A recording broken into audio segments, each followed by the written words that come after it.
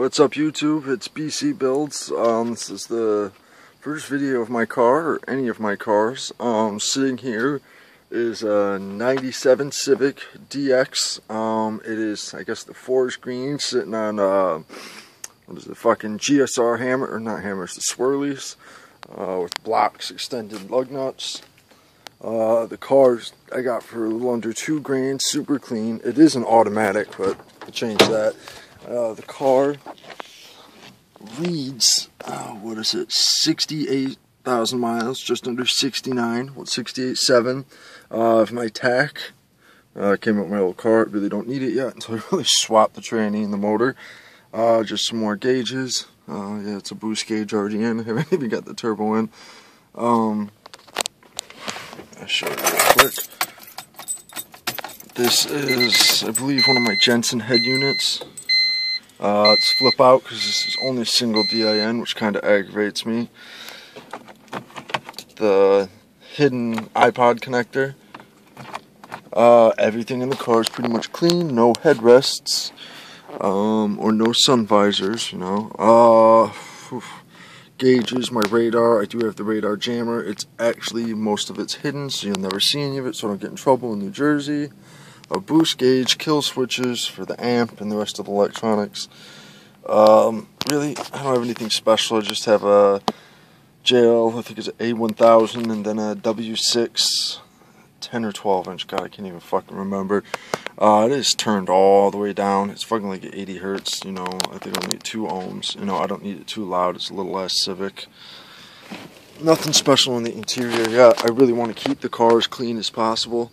So I'm going to hide the tack and the boost gauge. Those are just temporary. One of them has a screw, the other one's just stuck on.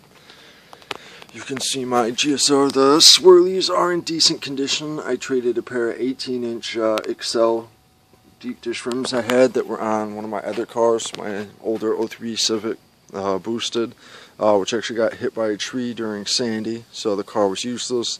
2 of the tires were really bad. One of the rims was cracked. Found somebody who gave me a pair of, you know, these are almost all brand new tires and nicer rims. You can see it's not lowered yet, but what I have in a box in the garage, I have TN coilovers. They're the Pro Street series. They're not the bottom level Street, you know, they're the next one up. I can't remember. They were just under $1,000. It wasn't bad. I'm probably going to drop the car maybe like 2.5 inches. You know, we'll see. I got the full lip kit. You know, Mugen front lip, which is sticker bound, and it came like that. I don't like it. It is white. It doesn't look nice because I'm going to, I don't know. I'm probably just going to repaint it. I got the back Mugen lip. The side skirts are okay on this, so, you know, we're going to leave that. Sitting in the motor now, this is just a pretty much stock D16 motor, automatic tranny. It has custom intake. I think all those parts are maybe like a Spectre intake when you buy it like Pep Boys or something. It's really not that bad. It's 3 inches. I got a lot of the parts from a friend, and a couple of them were used out of my old Corolla I had. So it really does go down over here, and I guess you can't really see it. I cut out part of the fender well, and there's another pipe going down with another water filter to keep the moisture out, to really get some cool air. I don't know if you can see it, probably not from under end there, which it not like fucking turbo difference, but you know, I can really feel a lot of difference, and you can hear it sucking the air in. The vacuum hose is just run right to a filter. Really nothing special. I don't know if I actually shut the car off, probably not. Let's not kill this battery. Sorry about that, guys. Nothing new. On this side of the garage, which I'm not really going to open because I'm kind of lazy, we have almost a full motor swap ready to go. It should be boosted and swapped out within the next month or two. It is an RSX k20 motor with there's like a 6-speed tranny that comes with it. I'm waiting on the motor mounts. I have the harness, the ECM.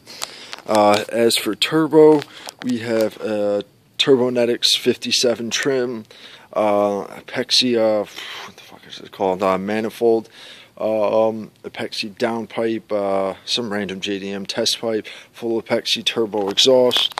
I'm probably going to end up reusing this for the turbo intake, suck in as much cool air as you can, possibly. I don't want to cut into the car. It's like an R&N, some off JDM brand, FMIC, which is front mount cooler for people who do not know. As for that, I have a Megan strut bar for it that was off one of my old cars, the other Civic, which actually fits. I don't know why, but it does. 2003 to a 97.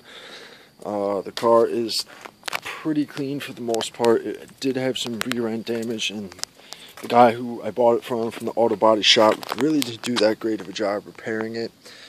He really just threw some Bondo on and did a shitty ass paint job. As you can see how it doesn't blend. He never wet sanded it. But, from a distance it doesn't look bad. I'll get around to it. I do want to repaint the whole car. Probably, with the SIR Civic white. I don't know what the actual paint code or number is, but the crisp white. Not a Mako paint job. I want the door jambs, everything done. Once we pull the motor, we're going to paint the whole inside. We're going to do it in probably a high heat plastied it black, just so it doesn't show up. You do it white, it's going to be dirty in a day.